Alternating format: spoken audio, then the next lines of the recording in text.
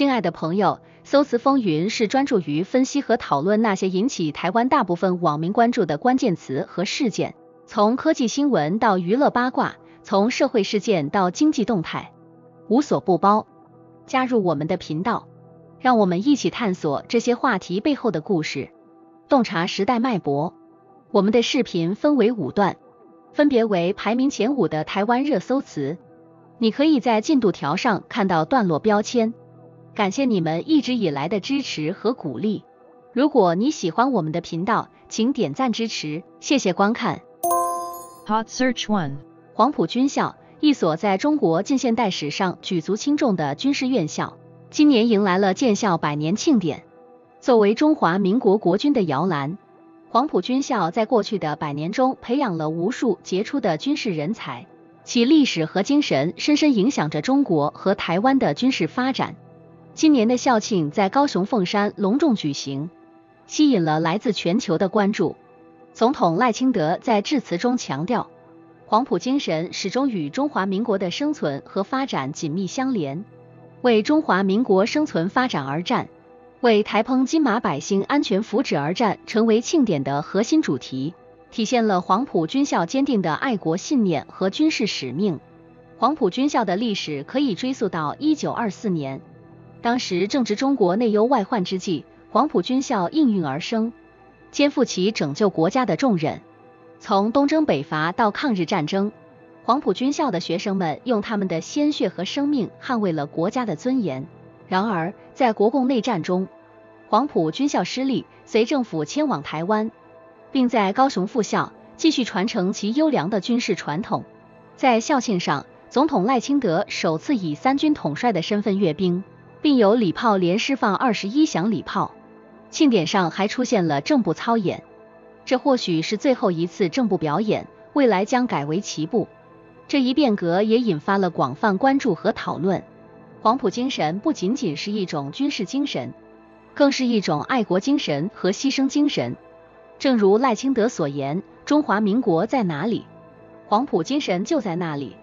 在新的时代背景下，黄埔军校面临着新的挑战和使命，如何在全球安全和繁荣的背景下继续发扬光大黄埔精神，是所有黄埔人需要思考的问题。你觉得黄埔军校未来在台湾的角色将如何演变？你认为正步操演的取消会对军队士气和传统产生怎样的影响？欢迎大家留言讨论。Hot Search 2，瓦斯火枪听起来像是一种普通的玩具，但实际上却可能隐藏着巨大的危险。最近，孙安佐再次成为公众关注的焦点，因为他携带瓦斯火枪出现在台北信义区的一家夜店，引发了不小的恐慌。孙安佐一直以来对军武充满热情，之前在美国时就因为持有大量枪械及弹药被遣返回台，这次他携带瓦斯火枪出现在公众场合，再次引发了对其行为的质疑和担忧。据悉，这种瓦斯火枪使用丁烷燃料，可以喷射出火焰，具有一定的危险性。警方已经将瓦斯火枪查扣送验，以确定其是否具有杀伤力。尽管孙安佐声称他只是对军武感兴趣，并且希望通过展示这些武器来分享他的爱好，但这种行为已经触碰到了法律的边界。根据法律规定，未经过许可持有并展示具有危险性的武器，可能面临5年以上的徒刑。孙安佐的律师也表示，这种行为无疑是在法律红线上游走，必须承担相应的法律责任。这次事件不仅再次让孙安佐成为话题人物，也引发了公众对瓦斯火枪这种武器的讨论。许多人质疑，为何这种明显具有危险性的武器可以如此轻易地被人获取和使用？法律对于这种武器的管控是否足够严密？公众的安全又如何得到保障？瓦斯火枪作为一种特殊的武器，其危险性不容忽视。孙安佐的行为无疑给我们敲响了警钟，在追求个人兴趣和爱好的同时，必须严格遵守法律，不能因为一时的兴趣而忽视了对公共安全的威胁。你认为对于这种行为，法律应该如何更有效地进行管控？欢迎大家留言分享你的看法。Hot Search 3，瑞士这个位于欧洲中心的小国，一直以其中立和和平的立场著称。近期在瑞士举行的乌克兰和平峰会再次将这个国家推向了国际政治的前沿。这次峰会吸引了来自90个国家的代表，旨在推动结束俄乌战争。然而，俄罗斯和中国的缺席让这次峰会的影响力大打折扣。此次峰会讨论了由战争引发的广泛问题，包括粮食和核能安全以及航行自由等。最终声明草案认定俄罗斯为侵略者，强调乌克兰正在捍卫联合国宪章的规范。尽管如此，俄罗斯和中国的缺席使得孤立莫斯科当局的期望变得渺茫。瑞士在主办这次峰会中发挥了重要作用，意图为未来的和平进程做好准备。虽然峰会的影响力受到了一定的限制，但这次会议仍然为国际社会提供了一个讨论和解决乌克兰问题的平台。瑞士通过这次峰会展示了其在国际事务中的中立和和平立场。瑞士一直以来都在国际事务中扮演着中立的角色，这使得它能够成为各方对话和谈判的重要平台。通过主办此次峰会，瑞士不仅展示了其致力于和平的立场，还进一步提升了其在国际舞台上的影响力。然而，和平的道路依然充满挑战，特别是在主要国家缺席的情况下。未来，瑞士将如何继续在国际事务中发挥其独特的作用？这次峰会能否真正推动乌克兰问题的解决？这些问题都值得我们深入思考和讨论。瑞士的中立政策和积极的外交努力能否为世界带来更多的和平与稳定？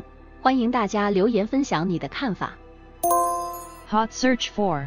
台北市近日发布了豪雨特报，信义区和大安区的积水问题尤为严重。此次豪雨带来了每小时51毫米的降雨量，对城市的排水系统构成了极大挑战。特别是在信义区的大巨蛋，尽管是现代化的体育馆，却再次出现了漏水现象。这一问题引发了广泛关注。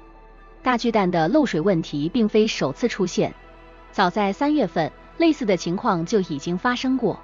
远雄集团和市政府对此表示，漏水主要是由于设计上的问题和排水系统的不足。为了应对这一问题，远雄集团计划增设节水沟，但显然现有的改进措施还不足以完全解决问题。此次豪雨还导致了其他区域的积水和交通拥堵，严重影响了居民的日常生活和出行。市政府表示，将加大对排水系统的投资和维护，以确保在未来的极端天气条件下能够正常运行。特别是针对像大巨蛋这样的重要公共设施，市政府将加强设计和施工的监督，避免类似问题的再次发生。在面对如此严峻的天气和基础设施挑战时，市政府和相关部门需要更加积极地采取措施，保护市民的安全和财产。通过增加排水系统的容量，改进公共设施的设计和施工，以及提升应急响应能力，台北市有望在未来更好地应对类似的极端天气事件。除了技术上的改进，公众的配合也是至关重要的。居民应关注天气预报，及时采取防范措施，减少不必要的外出，确保自身安全。市政府也应该加强与市民的沟通，通过多种渠道及时发布预警信息，指导公众应对突发情况。你认为台北市在应对豪雨和其他极端天气事件时，还可以采取哪些措施？市政府和公众在防灾减灾方面应该如何更好的配合？欢迎大家留言分享你的看法。Hot Search 5。小琉球这个位于屏东县的小岛，以其美丽的风景和丰富的海洋资源吸引了众多游客。然而，6月15日晚间，小琉球因电力负载过高，全岛停电1个小时，给这个旅游天堂带来了不小的挑战。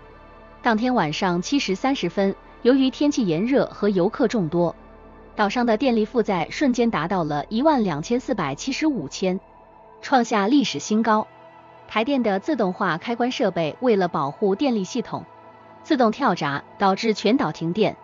虽然停电仅持续了1个小时，但对正在享受假期的游客和居民来说，无疑是一个不小的困扰。台电表示，近年来，小琉球的电力负载高峰主要集中在晚间7、8时段，特别是在旅游旺季。为应对这一问题，台电正在进行全岛改压工程，预计在明年用电高峰期来临前完成。这一改进措施将提升供电能力，减少类似停电事件的发生。然而，这次停电事件也暴露出小琉球在应对突发电力负载方面的不足。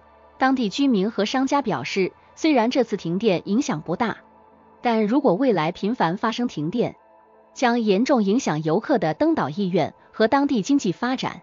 居民们希望政府和相关部门能够加快改进电力系统，确保供电的稳定性。你认为在旅游旺季，类似小琉球这样的热门景点应该采取哪些措施来确保电力供应？停电事件对游客和居民的生活影响有多大？欢迎大家留言分享你的看法。